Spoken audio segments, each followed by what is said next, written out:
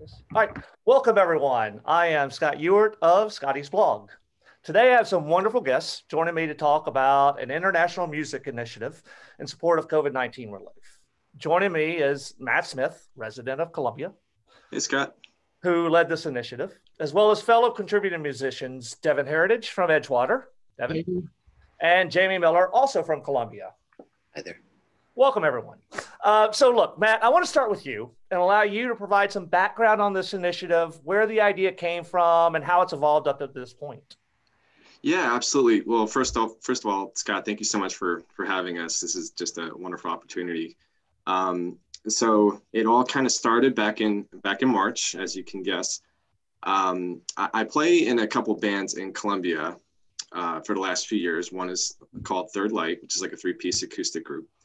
And the other one is Toast, which includes Jamie, who's on the call now, as well as Emily, Ben, and our guest singer, Becca. So, since March, we're trying to figure out how can we continue to collaborate and work together with live music shutting down. And I think aside from an outdoor session at Jamie's house where we were able to get all four of us together in the main group, we really weren't able to have everybody together. So we were looking at different mobile applications to continue the process. And I forget the name of the other one we looked into, but we've eventually settled on BandLab. And it's actually a free application that as of October, yeah, there it is right there. As of October, it has about 22 million users. So it's a worldwide application, and we started to get everybody from the band involved, and it's a wonderful platform to share song ideas and riffs and things. So Jamie and I, for example, we would trade different ideas. So Jamie, I think there was like one of them was the blues song, "When I'm Gone," where you would upload a drum track. We'd start to stack ideas from there. So we had a few different song ideas. I would upload, rough song titles based off of breweries. Like I called one Hysteria, which is actually on the album. It was just kind of a organic process at the beginning where we were just the core group was basically collaborating. We'd start to invite other friends and things. And I think it was back in August, after getting more comfortable with the tool, there's something called forking, where you can upload a song to the public community in BandLab. So by that, I mean any user can actually integrate their ideas into it. So Jamie, correct me if I'm wrong, I think the first one we did this for was Aslan. Yeah. So we had a acoustic, riff idea that we uploaded, and it had like an Alice in Chains kind of vibe to it. And we didn't have any vocals or lyrics or anything. So we put this hashtag that said needs lyrics, needs vocals. And within a few days, we actually received a few submissions from strangers on BandLab, people that we've never met. One guy from Texas who's actually on the album on a couple other songs, David Lee Rendon. And we got a submission from Gustavo Prida, if I'm saying his last name correctly, from Argentina. And he did this whole vocal in Spanish, and it just blew us away. We're like, this is unbelievable that, we can create music with somebody, across the world. So and that's him right there. So we've actually developed a friendship. I'm in a little 90s cover band with him now. We do a few other songs virtually. So yeah, we started to meet people that way. Another song that I just mentioned earlier, "When I'm Gone," which is like a blues thing that Jamie started back on. We uploaded that, and eventually we got a submission, another person that we didn't know from Australia. he's called RJS on BandLab. He uploaded this incredible lead guitar solo on our blues track within, I think it was within 2 hours. So, a lot of it was just a happy accident where we were getting people to contribute. And of course, my cat is trying to invade my space, which is great. So, we're going through this, and we're thinking, okay, we're already getting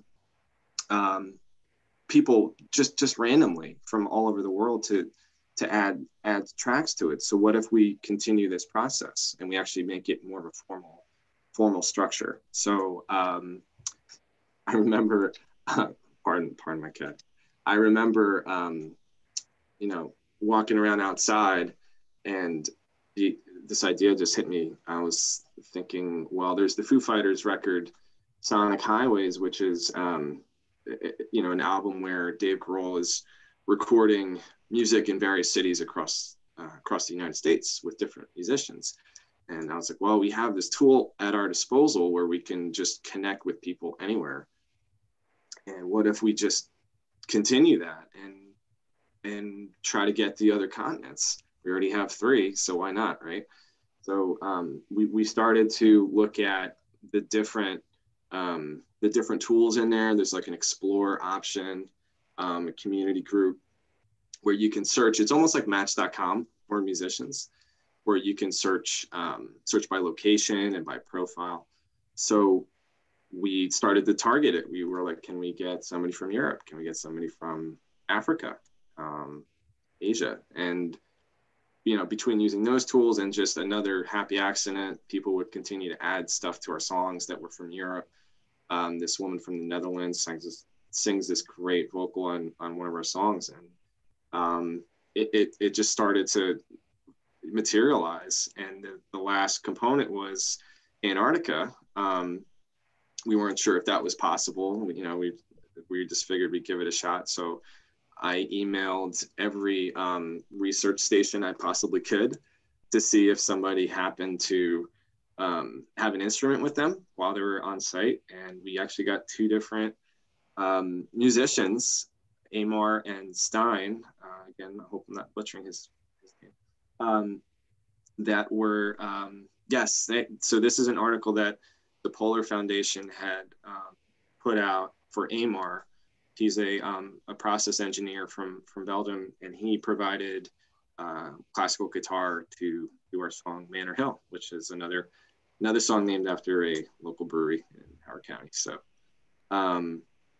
So yeah, it was just a wacky idea that we had, and everybody from TOAST was on board. We started to reach out to other people. So Devin, who's on the call now, I was in a band with him in the mid 2000s called The Cause. And it was just great to reconnect with him musically again and get him involved. He plays bass on 2 songs. Huge help with the communication and marketing aspect. Along with Jamie, they both did a lot of like producing and mixing on this stuff too. So it was just the combination of, I guess, good luck and having a good idea that we can get people excited about. And now you finished the album and released it. Yeah. You want to talk about that for a second? Yeah, absolutely. So the album is, I guess we're calling it Volume 1 because we're hoping to do more of these. That's our website right there. So our band name is a little interesting. It's Intercontinental with the 7 at the end, if you see there, to signify the 7 continents, of course. So this is an album that we wanted to make available for streaming for free. We certainly didn't want to make any money off of this. This is just a idea that we wanted to put together. If we could generate any income for charity, or proceeds for charity, I should say, that would be a plus. So that's kind of what we ended up doing. We talked about it, and it just made sense to do the COVID General Fund, which is something that GoFundMe already has online. So we just basically, we're directing anybody to this to this site. So you can donate directly, or you can purchase our album, which is available on most digital stores. So iTunes, Spotify, Amazon, and then any of the proceeds that we get after fees and taxes and things would just be directed to that. That's most excellent. So let me switch gears a second, and I want to ask Jamie and Devin some questions. So Jamie, you were in the band Toast in the DC Baltimore area, and Devin, you had been in a band with Matt Pass, so you all know you both know Matt. Which had to make collaborating a little bit easier, I would guess. But from a musician's point of view, and using this Band Lab thing, how difficult is it collaborating online with a project like this? It takes a firm enough sense of where you wanted to go with the song, what you were trying to accomplish, some sort of structural sense of the song. But it also required enough flexibility and humility to recognize that when someone from a foreign country who is struggling to speak English with you by texting back and forth, when they add something and it changes the direction, to kind of let it sit with you for a little while and figure out how to incorporate that, and maybe even change the title of the song, change the lyrics in the song, change the structure in the song. So it was really on Matt to be as open-minded as possible to let his songs be reinterpreted and re-presented.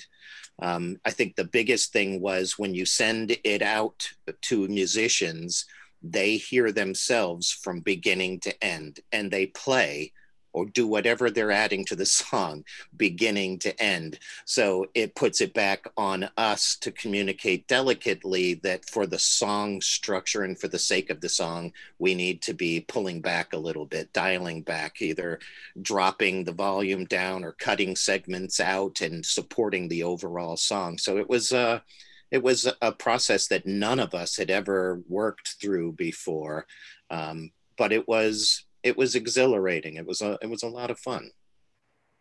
How about you, Deb? It's definitely a trip because I kind of came in later than I would have liked to have. I just, Matt was telling me about this forever and ever, and I kind of finally got my act together and joined up in the fall. But the first song I did with them, percussion and bass are married, in all songs. They got to work together, they got to integrate together. I've always been in the same room with my drummer, like, where are you going? And kind of watch. And the first song I did, I'm literally laying tracks in with a percussionist in Japan that I'm never going to meet. Right. And, you get into their headspace, and it's unlike anything I've ever experienced. It's, okay, where's he going? Okay, that's different. That's interesting. And, as a bass player, you listen to the drums so intently. It's just amazing to think I'm literally listening to a guy, working with a guy that doesn't speak my language. I'm never going to meet him, and he's on the other side of the planet. So that's just, that's the capability of, the platform, of Band Lab, and just, what you can bring to the table. And I always kind of think of it like all these vectors that were coming in from all over the world, and just, centering down into Columbia, Maryland, where, Matt for the most part, and then Jamie and me a little bit more, just, making a soup out of all these different, ingredients that we're getting from all over the planet. And, I think the production side of it is amazing. You're not in the same room. You're not like, hey, let's re-record that. You're really blending everything together. Yeah, so 22 musicians, 7 different continents. That had to be a lot to juggle and within 12 different songs. Yeah, absolutely. And just to build off of what Jamie was referencing too, we would get some submissions that were totally unexpected in a good way. Brianneke from the Netherlands, she added this vocal to the song that ended up being So You're Different, which actually Devin plays bass on that one. And it was just, European style, almost like a pop vocal that I was not expecting at all. And she was another one that just happened to add music to what we had. It was, we made it forkable or public for that purpose. And it took a second for me to step back and say, wow, I have to like sit with this a little bit and reinterpret my initial thought of what this song would sound like. And Manor Hill, the last song on the album, which has every continent represented, that was a lot to put together, as you can imagine. We tried to recommend that people just play throughout the entire song, and then we will, splice and make edits so that everything can kind of breathe a little bit. So that's a good segue. So I'm going to play 30 seconds of that song for my listeners. Great. Thank you. So I hit the 12 buttons I've got to hit to make that happen. Upon Manor Hill, we can find the will to push those waters back and keep our spirits filled. When the music ends and when fear descends, we'll push those demons back so we can rise again. That's just a short clip. I thought I'd share that, with anyone watching this today, so that they had an idea of, the music you guys are creating, that you have created. And of course, that one having someone from all 7 continents, I had to kind of pick. That's definitely the culmination. There's a reason that song's last on the record. And, towards the very end, I remember Matt and I, talking about, hey, how are we going to order this? Because the genres are all over the place. And we really tried to kind of follow COVID. And we think it kind of tells a story. Like the first song we put first, because it's, the end of it is anxiety ridden, and it kind of creates a sense of anxiety and fear. And if you kind of see the flow of the music, we kind of, it's kind of almost like a sunrise, and it's, anxiety and sorrow. And then we try to kind of move into more of a rebirth and a kind of a happiness and, more positive outlook. So, the album tries to feel in a bit, kind of like 2020. I think people experienced emotions throughout this year that they never even knew existed. And, the songs definitely go from kind of hopelessness and sorrow to, positivity and kind of overcoming. And you kind of feel that throughout the record. So, the fact that 100% is going towards the COVID-19 charities, the whole song is kind of wrapped up in that, the whole album is wrapped up in that, whatever we want to call that we all went through for the last, pretty much years. Well, the name, the names of the song, there were obviously 2 of them that quickly caught my eye, and Manor Hill, this is what I thought of right away, and then Hysteria, this is what I thought of right away. Bringing that local flavor into it. Yeah, I think it was Devin that said this is an international 22 musician band filtered through Columbia, Maryland.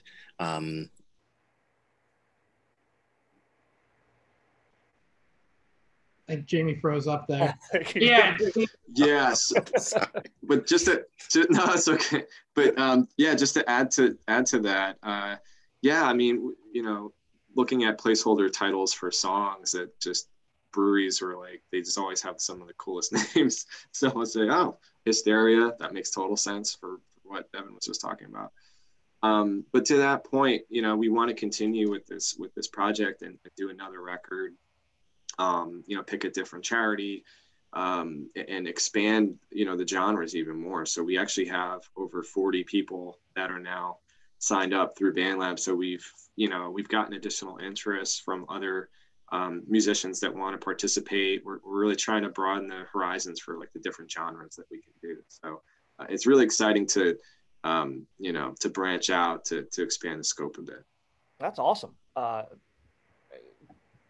I love the idea. I love the fact that the proceeds are going to COVID-19 relief. I love the fact that you guys are pushing, obviously, if you're not going to do this, here's the link directly on your website to the COVID-19 relief fund. I really love that. I love the, idea of 22 musicians, 7 different continents. That's just, and all coming, like you said, filtered down through Columbia, brings it that local flavor that, I like to report on the blog. Yeah, and that's what we're going through now. Just kind of getting it out there. We want as many people to hear it. If one song's not your cup of tea, the next song might be. It's a lot of my family members like, oh, what's it sound like? I'm like, it's all over the place. The last time Matt and I recorded an album was probably 2017, and we were literally pressing CDs, putting them in press kits, and sending them off to record labels, and that's totally different. And so the world we're operating in, trying to get it out there, trying to get it heard in this digital world is completely different. And we're kind of feeling our way through it. And, the more people that can hear it, the better, not just selfishly because we think the music's great, but also just because of what it's doing. It's 100% proceeds going towards, COVID-19 charities. And that's something that Matt got all 22 people to agree to. He put it out there. This is what we're doing with it, and everybody was on board. It's a real testament to the management that mostly all Matt had to do, bringing this all together. Well, you know what, Matt? If you can never get all 22 of you together on a Zoom call, I'm happy to host it and help bring everybody together. That sounds great. I think we should do that. Look, any final thoughts you want to leave with the listeners today? For me, I just, again, thank you so much, Scott, for this opportunity. And we hope that, anyone that's watching and listening to this, has taken something out of this and are interested in listening to the record. And like Devin said, first song you don't like, there's 11 more in there that have a wide variety of influences. So we're just so excited to continue developing this, to see where it goes from there. Devin, Jamie, any last words? Go listen to the record. Thank you so much for your time and support. Oh, happy to. And look, I wish you guys the best of success with this initiative. I think this is great. I'm more than happy to help shine a light in the little bit of way that I can to our local community. I'm also hopeful that, at some point in the near future, we'll get, things will get back to normal where we can actually see you guys in person, see your bands locally. That would be really nice at some point in the near future. Yeah. Crossing my fingers that happens. All right, gentlemen, thank you again for joining me this morning. For all the listeners, know that there will be links to the website, to various articles and about the initiative in the upcoming blog post and in the videos. All right, this is Scott E. signing out. Thanks.